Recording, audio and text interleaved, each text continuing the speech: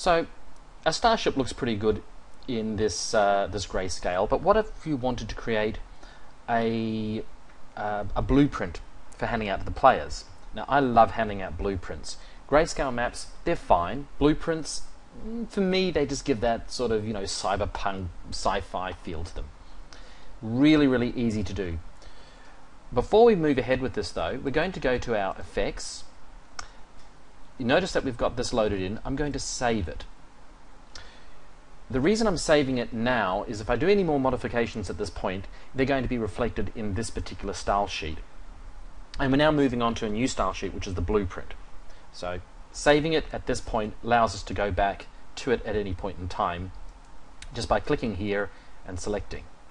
I'll give you an example of that. Let's go back to our Starship color version. Click on OK. You'll now see that we have our beautiful color starship. Same map, different rendering by the use of style sheets and effects. Let's get a nice close-up of that area there, the main deck. The crew's quarters, you can see all the lovely effects that we put in before are in place. Those lovely shadowing and so forth. If we click on our effects, we go back to black and white,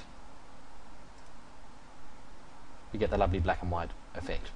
Fantastic. Now that we've established these two style sheets that we can use, or collections of style sheets that we can just switch our map between, I'm going to click here and I'm going to create a new one.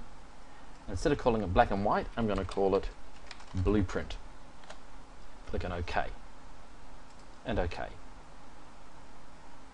So far nothing has changed. Let's now turn this into a blueprint. I'll go effects, whole drawing, and I'm going to edit this RGB matrix.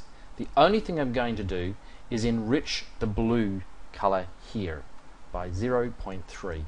That's it. I just add 0.3 to that section there from the grayscale. There's our blueprint. I'll also come to the background and I'm going to adjust that transparency slightly higher. In fact, that's probably too high. Make it 20.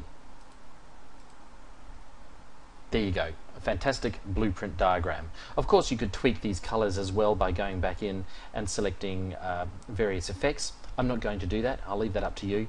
But basically, by altering that grayscale to be a little bit more blue, we can end up with a very quick blueprint. So there you have it. There's how to create a series of collections of style sheets that you can apply to the same map and get very, very different results.